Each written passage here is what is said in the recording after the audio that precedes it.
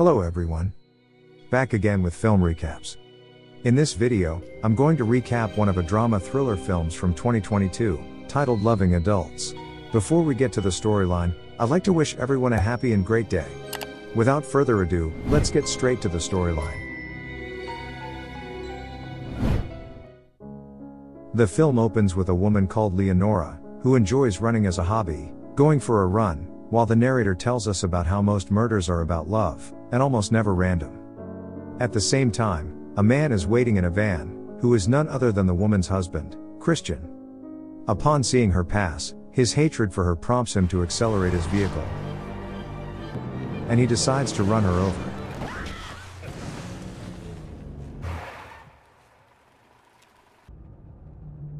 We are then shown the narrator, an old detective who is telling this story to his daughter over lunch.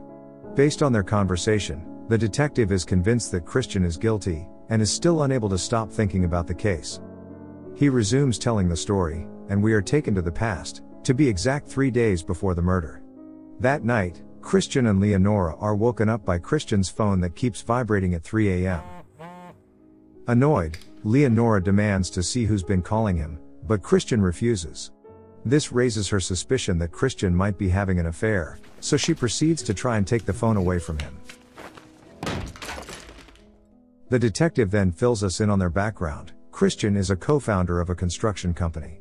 He built the company with his friend, Peter, while his wife Leonora was an accomplished violinist, who had to give up on her career to take care of their sick son, Johann.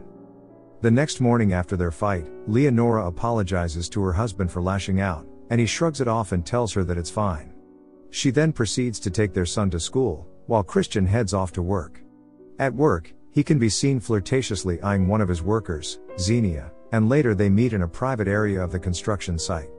As it turns out, she is the one who sent the message last night. Xenia then gives him the ultimatum to choose between her or his wife, which gets Christian conflicted because although he loves Xenia very much, his son Johann has been getting better and he would like to be a good father to him. Hearing this angers Xenia, and she storms off with disappointment. When Leonora gets home, she decides to look through Christian's Facebook, while on call with a phone company and attempt to retrieve the messages on Christian's now broken phone, but the company rejects her request. She ends up seeing a picture of Christian and Xenia smiling fondly at each other, and that seems to be enough for her to feel like there is something between them. To further confirm her suspicion, Christian seems entirely disinterested in being intimate with her when he comes home from work that day. Despite the tension, the couple leave to attend Christian's work event that night, and during it Leonora's jealousy grows all the more, as Christian gives Xenia a lengthy compliment for her astounding work. Later on, when everyone is celebrating, Leonora catches Xenia and her husband climbing upstairs, so she proceeds to follow them. But to her surprise, this leads her to the shocking sight of the two having sex with each other. Even worse, Xenia is smiling at her when she catches her watching, while Christian is oblivious to his wife's presence. That next morning, Christian gathers the courage to sit down with his wife, and finally tell her that he doesn't want to be married anymore. Unwilling to stay silent any longer, Leonora finally tells Christian she saw what he was doing yesterday at the office. And this is where the plot thickens. Leonora starts to get infuriated, because she agreed to give up on her career for the past 20 years to take care of their sick son, which means that if they get divorced, she would have nothing. She then begins threatening to report Christian to the police, because as it turns out, Christian committed fraud in his business to make a fortune. Plus, he could profit more from this crime, which is why Leonora was forced to give up her career. Afraid he will go to prison, Christian tries to offer his wife some money, but she refuses, stating that it's not about money, it's about the deal they've made for their family. Now that Christian is planning something, he goes to track down Leonora's former best friend, Cassandra. Meanwhile, unbeknownst to him, Leonora has decided to follow him. Christian and Cassandra end up sitting down to have a chat, during which he tells her that he's planning to divorce Leonora. Hearing this, Cassandra simply warns him that when she was young, Leonora used to have a boyfriend named Mike, who died from falling off a cliff. According to the town rumors, the boyfriend was planning to break up with her, and was already seeing someone else at the time, which surged the rumor that Leonora pushed him to his death. Seeing the potential to blackmail Leonora back, Christian decides to track down the girl Mike was cheating on Leonora with at the time. He visits the spot Mike the boyfriend fell from, and shared a phone call with Sonia, the woman who Mike cheated on Leonora with. Apparently, they were camping out in the woods at the time, and snuck away to make love. According to Sonia, she felt as if she was being watched the whole time, and when Mike went away for a smoke, moments later she heard him scream. Just then they suddenly found him at the bottom of the cliff. To add, Cassandra was certain she saw Leonora at the site. What makes it even creepier, while Mike stays on call, we can see Leonora lurking nearby. Back to the detective, he added that when people in town were questioned for Mike's murder, Leonora's music teacher swore that she was at violin practice the whole time this went down. When Christian gets home after, Leonora tells him to leave, but he is reluctant because he fears that she will call the police. Christian then tries to blackmail her, by saying how the folks at Leonora's hometown believe she killed her boyfriend Mike. Hearing this, Leonora is upset but simply brushes it off, since no one has any evidence to support the claim. She goes on to tell him that the only way she won't go to the police is if he stays with her, and even forcefully dials Xenia's number on his phone, pressuring him to break up with her, but he couldn't because he loves her. With nothing left to argue about, she begins to roughly shove him, and kicks him out of the house, claiming that both the house and their son are hers. All animals, according to the detective, will attack if they are cornered or have no other choice, which is what Christian does. He comes up with a plan, in which he goes to his office, and swaps his car with one of the white vans. At the same time, Leonora is doing her routine, jogging around while it is slowly raining. Meanwhile, Christian finds a spot behind the trees, by the path Leonora passes through during her evening jog. As soon as he sees his wife passing around, he starts accelerating and runs her over.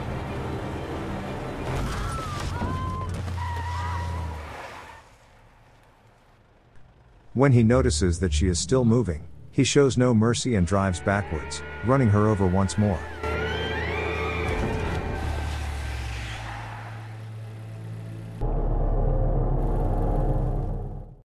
He then leaves the spot, and silently sneaking his way into the office to make it seem like he's been working this whole time. When he gets home, he avoids looking at his son, and cries in the shower out of guilt.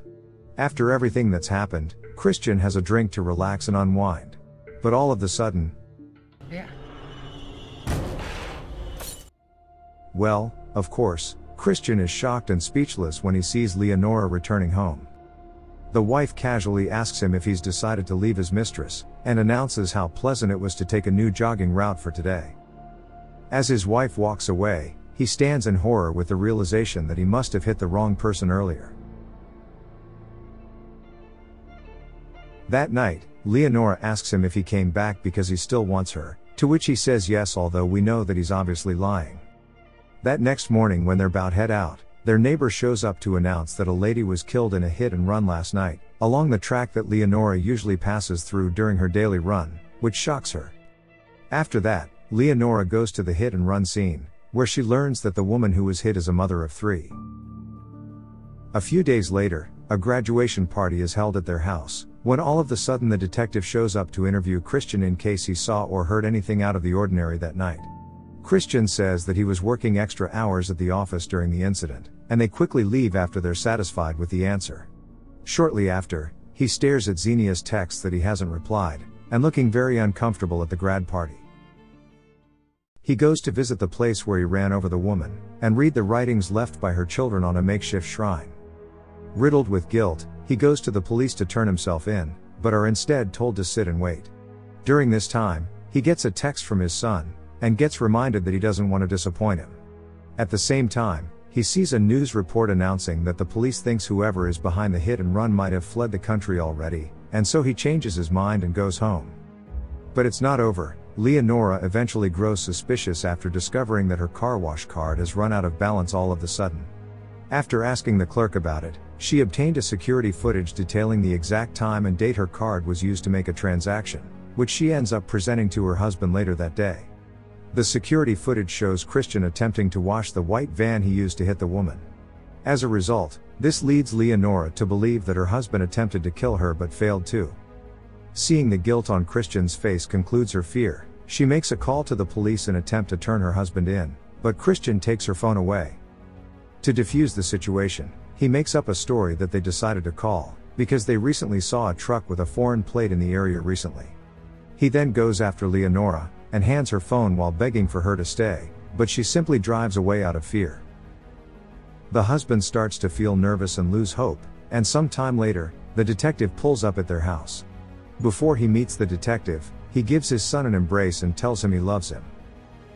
But unexpectedly, the police are not here to arrest him, they are here to ask more about the foreign plate he reported on the phone. Christian spends the entire interaction looking nervous, which raises the detective's suspicion, but he doesn't have the evidence to arrest him. He also gets a text message from Leonora asking to meet him for dinner. When they sit face to face again, she expresses to him that she could never possibly report him to the police, because all she cares about is their son, and how his life would be ruined if Christian went to prison. But at the same time, she has lost her trust in Christian, and for him to win it back, she would like him to murder Xenia, because as long as the mistress lives, she will always serve as a liability to their marriage. She then proceeds to lewdly convince Christian that all he needs is a strong alibi, just like the one she had when she murdered her boyfriend, Mike. Well, it is at this point that she begins to reveal everything about the rumor, including how she snuck into the woods and watched Mike making love with Cassandra, before pushing him off the cliff when he's alone.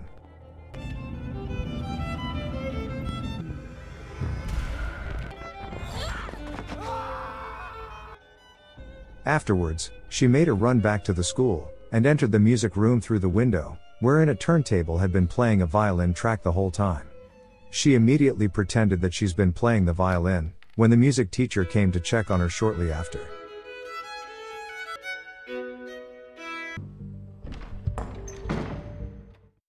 And that's how she completely dispels any suspicion that she committed the murder. And so, the two decide to stay at a hotel for vacation as an alibi, while in reality Christian is tasked to murder Xenia and make it seem like a robbery. He climbs down the balcony when no one's watching, and pays a visit to Xenia's house, but she turns him away because he's been ghosting her. Christian remains adamant. He breaks through her door, and holds her while saying that he loves her more than he's ever loved anyone. At the same time, his wife is at the hotel, making a call to room service, while deliberately making casual mentions that her husband's in the shower. To add the final touch, she uses Christian's phone to text Xenia with a message saying that Christian is leaving Xenia, because he cares more about his wife and kids. Back to Christian, he immediately goes to distract Xenia when the text message arrives, because he knows what's in it. He instead kisses her, and gets her away from her phone. At the same time, Leonora takes an extra notch to her efforts. When the waiter shows up with their food, she goes to the bathroom, and plays a voice recording of Christian's voice to make it seem like they're having a conversation. But unbeknownst to her, instead of killing Xenia, Christian ends up spending an intimate night with her. Much later that night, Xenia goes to the bathroom to clean up, right when she notices that the window is open. And a moment later, Leonora is already behind her, and proceeds to stab her in the gut. Since Xenia is taking forever, Christian goes after her, but instead finds a bloody Leonora standing over Xenia's dead body. A few days later, the police are summoned to Xenia's house, because the neighbors have reported her missing. They soon discover that all of Xenia's electronic devices are missing. But oddly enough, there isn't a dead body in sight. The bed sheets are free of any DNA and fingerprints. Furthermore, the police managed to retrieve the latest text message on her phone, which is sent by Christian's phone and states that Christian would like to end their affair. This leads the police to the couple's house to interview them, but the detective is still not satisfied with the results, and is convinced something is amiss. He sends a team of hounds to search through the woods near their house for any dead body, while Christian and Leonora are seen celebrating a house party at the same time. Leonora then quickly sends the nervous-looking Christian to light up the bonfire in the middle of the lake, and we can see the police hounds walking out of the woods. But then, the police hounds suddenly start barking near the lake, while Christian hastily pours gasoline over the bonfire, and tries to light it. Despite his efforts, he cannot get the matches to burn, and eventually there are only 2 matchsticks left. After some time, the bonfire finally lights up. The dogs stop barking, and Christian safely retreats to his family, while the detective simply walks away. Upon seeing a lady with a binocular, Christian walks up to her and asks to try it.